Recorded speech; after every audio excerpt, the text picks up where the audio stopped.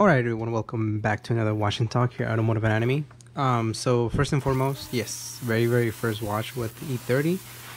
So it was super exciting just to clean something that has different angle, shapes, design. I definitely felt the difference. I know it's weird, I know, but I felt the difference in the arches on the fender and the back and the rear wheel. Just the design overall. The car is small, I guess you would say. So very easy to clean. Even though it's not lowered, I was still able to, clean the roof, no problem. And so, I got excited. Today, at the time of this recording, I got to register the car. So I still have to obviously get the smog and get insurance, and so that way I can start driving a little bit. But just excited. I just wanted to wash it. This color gives it a nice tone, and even if the car is dirty, it doesn't look dirty. And so I really like that. Really legitimate, like the color of the car. So but first and foremost, I want to say thank you to everybody who tunes in. Today I was responding to some comments, and there was I'm assuming a gentleman, but there was somebody who commented that they were listening to this on the drive in South Carolina. And it blows my mind that somebody in a different part of the world takes the time to listen to some of my thoughts. And even though we may disagree on a lot of different things, I think we can find common ground on a lot of different things. And so I appreciate you guys, even those that may watch the videos and don't subscribe for whatever reason. No problem. I definitely appreciate you guys' time and attention. I think that my overall goal for these videos, all the videos, is to motivate you to do something yourself. Whether it's building a car, or whether it's starting a business, or whether it's just going and washing your car, like that's my mission. If some of you guys are like, hey man, I kind of want to now wash my car because I'm looking at wash this car, then by all means pause this video or close the computer and go wash your car, man. Or the young lady or whoever. I think that's the whole idea, right? I think the whole point is to motivate you to find something that finds joy and peace and fulfillment. And so for me, washing the car gives me that. There's days that I'm just kind of stressed out over just different things, and I just want to wash the car. Not gonna lie, there's times that washing the car stresses me out because I have to set up all of the materials. I have to put it back in a certain order. If I had my own space, I would be able to just leave it, and the whole process would be so much easier. But it's okay. Part of I guess understanding is you have to enjoy the journey, not just the destination. So one day you guys are gonna be able to see me wash my car in a washing bay, or in my own building or in my own house, and you're gonna be like, nah, I remember when he used to wash it on that sideways or angle driveway in the apartment complex. And so kind of like some of you guys who have been with the channel for many years with the interviews, you guys know that I started with a phone. You guys know that I started with a selfie stick that my brother bought for me, and you guys were like, hey, we need better audio, right? So I'm like, okay, let me get a mic. And then speaking of that, I'm trying a different mic. Hopefully it works. I'm just trying playing with different ideas. So you guys let me know how this audio sounds. Sometimes I think that it sounds okay, and then you guys are like, man, I could hear your breathing all the time. Thank you, Rob, from Canada, always reminding us. But no, I definitely I appreciate your feedback, and that's exactly the segue that I want to go into: opinions. The reason why I started thinking about this is because I came across this video of this gentleman with his buddies. They went to a Carson Coffee. The gentleman's nearby. So he went to a Carson Coffee that I was not able to go because I was out of town. And let me just watch, what he does or what he says about the cars. And I don't know, opinions. We all have them, whether they're good or bad. And just because a car doesn't look a certain way or something that doesn't appeal to you, I personally don't believe that it's not that it's not appropriate, or not that it's not acceptable, or not that is wrong. I mean, again, everybody has their opinions. I just think that it's not a good look. I think that's the best way I can express it.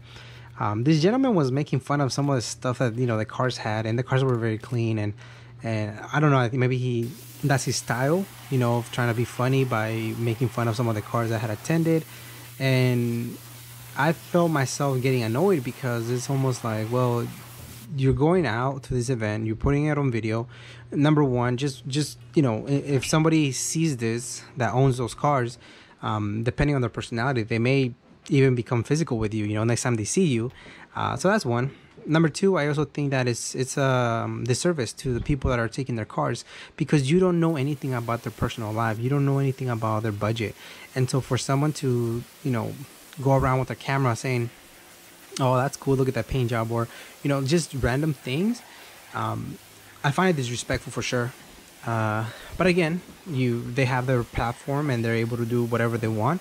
I think part of it is the person doesn't understand or doesn't realize that, yes, you may get a couple laughs out of some people, but you're also creating a sense of a community of being negative, in my opinion. I don't walk around saying all the flaws that cars have, because my own cars have so many flaws.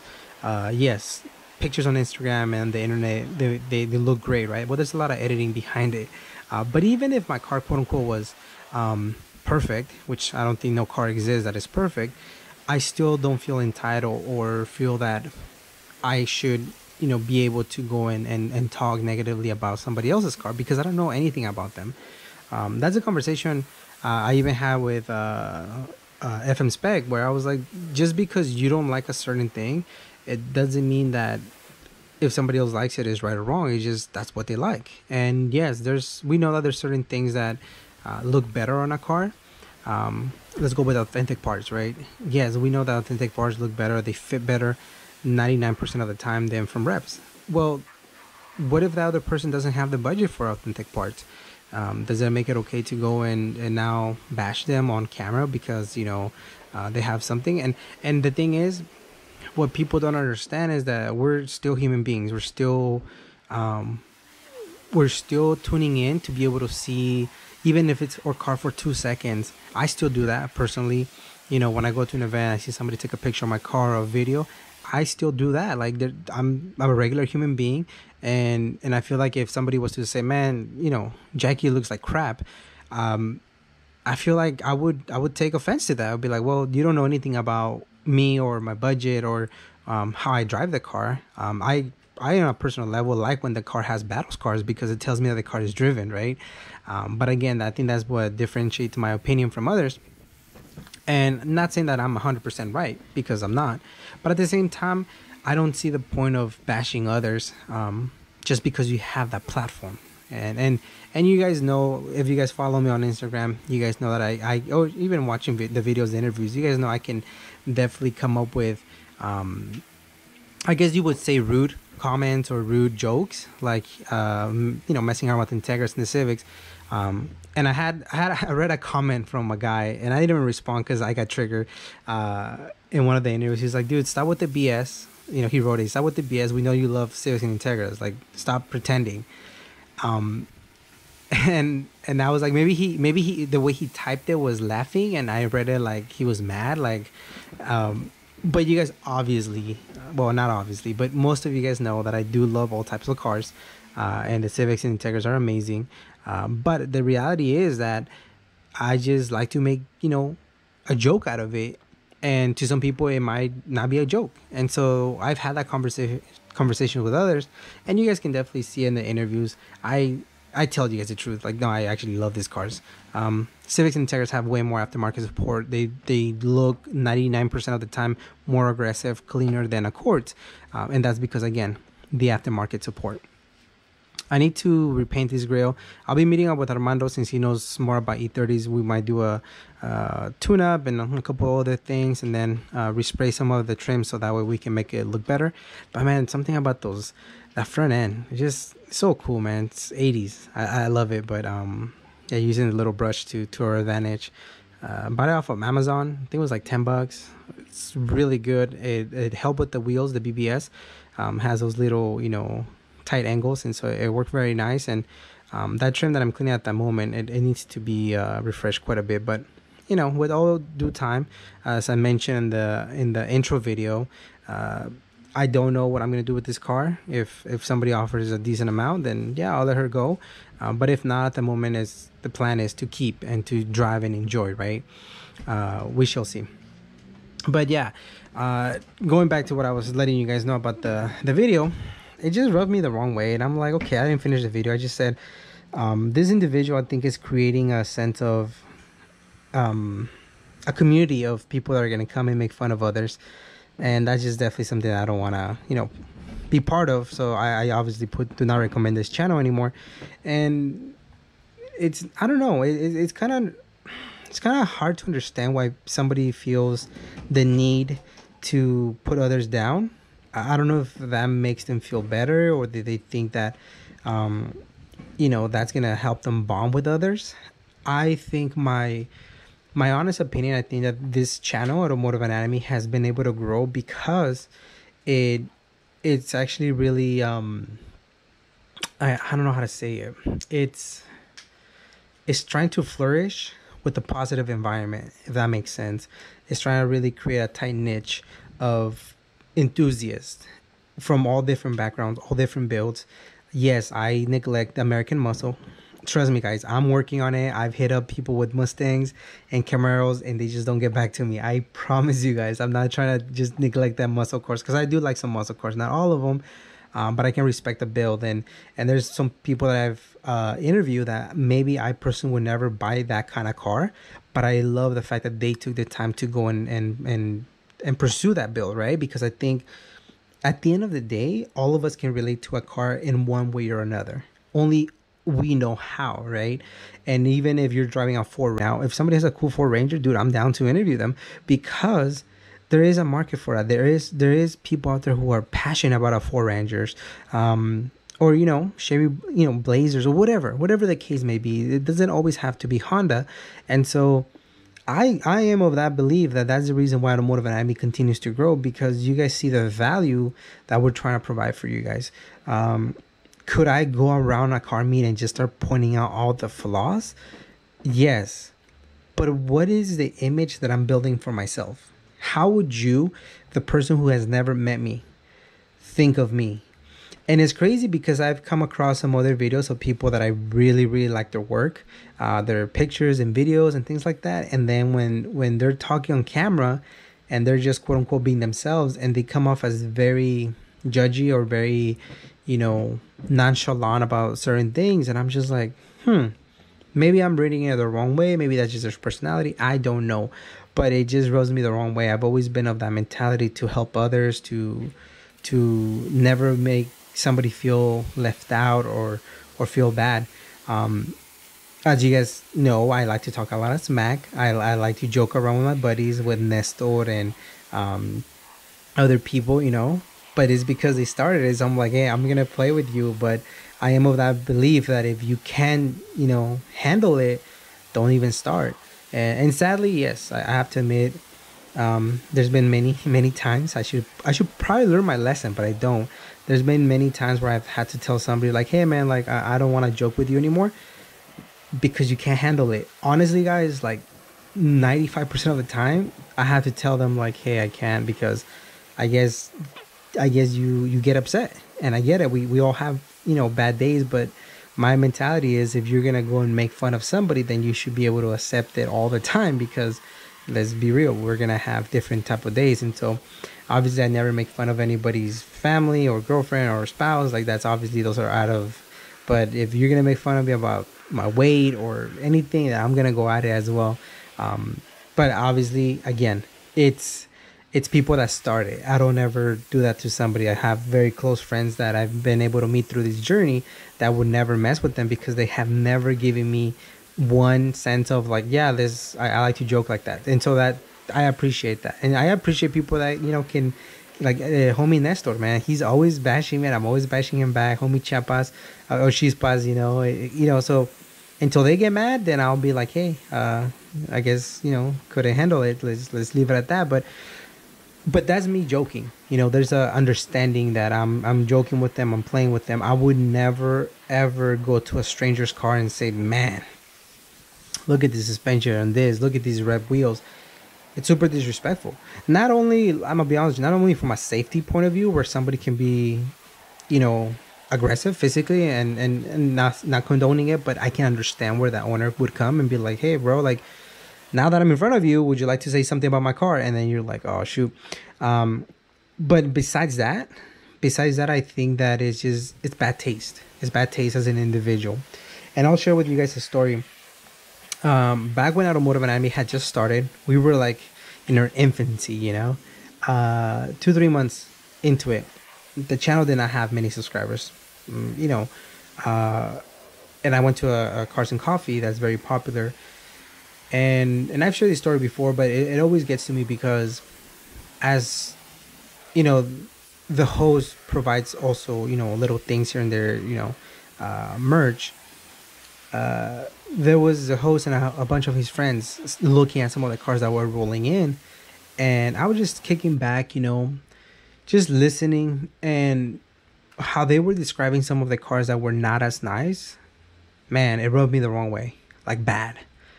And to this day, those are some of the individuals that I've never asked to interview. And they may even know who they are. They may even wonder why I've never asked, but it's because of that. It was such, to me, upsetting to hear that from other individuals who think that their car is the best, and that, since they spend X amount of money on their wheels and their paint, that somehow validates or makes them entitled to judge or to say negative things about other people. The kicker was that one of the cars I passed by, yeah, I mean, I think the only reason they were bashing is because they didn't have the best suspension, but it had some nice, rib wheels, and it wasn't as low. It could have been, it could have been lower. And they made some fun jokes about it, I guess. And I followed the car where it parked. I followed the owner. Owner got out of the car, came straight to where the host was, and said, "Hey, man, I want to buy something from you." And the host was like, "Yeah, for sure, man." Went and provided, the merch, and then the guy left. And he was like happy, like, cool, I got something. In the back of my head, I was like, this just didn't happen. No way this just happened. This individual was making fun of this car. Gentleman comes out, buys merch from them.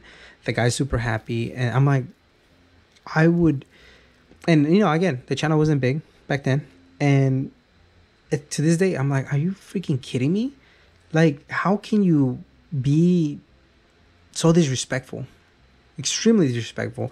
And so, just to give you guys two different scenarios, and then another one, somebody had commented about, hey, I tried buying certain product from certain company that and the owner was like, oh no, man, like, your car has to be up to certain standards for you to be able to rock or merch.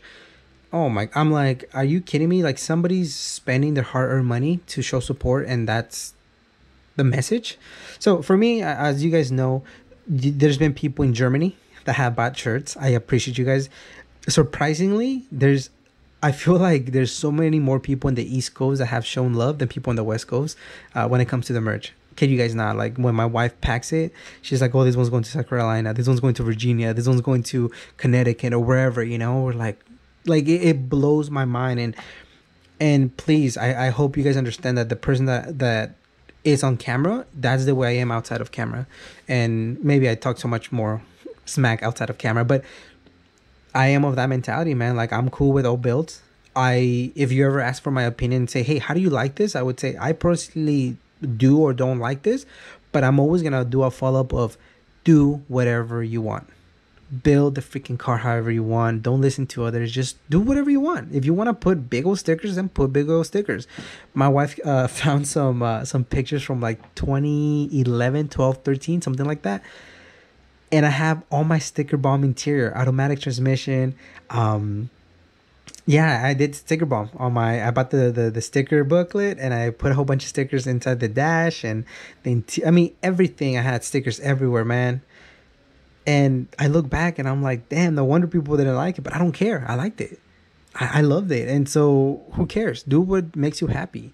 Just because now I can afford to buy M7 wheels, it doesn't mean that reps are bad. I'm rocking reps on Rosie. And even my buddy was like, bro, you cannot be repping, reps. You cannot rock them, dude. And I was like, why? So because of rep, I'm like, he's like, especially you that the channel's growing, like you want a better view of your brand. I said, that's exactly why, man. Because I'm not trying to look rich being broke, you know. I don't care what people think. I don't, like I mentioned it before. I don't get super motivated and happy when people root for me, because if I do, that means that I'm dependent on that. That means that when somebody says something negative, is gonna affect me just as bad. No, I'm true to myself. That's the way I am. That's the way I should be. And if I want to rock rip wheels, I really don't care what other people say about my wheels. They can say, "Hey, man, like, it could look better." Oh yeah, I know it could look better. Thanks. But if they ever say like, "Hey, man, when are you gonna buy real wheels?" My honest answer to them is, well, provide me with the money and I'll go buy whatever you tell me to buy. And it comes as very rude, but at the same time, it's almost like letting some people know, like, hey, like, if you have the entitlement to share your opinion when nobody asked, I have my entitlement to respond the way I feel is appropriate. But again, everybody has an opinion. I just wanted to share that with you guys. I am so grateful and appreciative for the things that you have done for me. Just being, super positive, commenting, not engaging when somebody leaves a negative, review or a negative comment or a negative thing about an owner. You guys don't engage. You guys kind of are always motivating and positive. And that's the community that we want to continue to grow, want to flourish that. So, kudos to you guys. It's all you guys, by you guys, for you guys. And so I'm just the one holding the GoPro, literally, as I'm saying this. So thank you guys so much for the love and the support. Yeah, let me know. The E30 is going to stay stocked, to be honest with you guys. I like it too much. Just clean it up. But other than that, I'm very stoked. And we'll catch you guys in the next one. Appreciate it. And have a wonderful day or night whenever you watch this. Peace.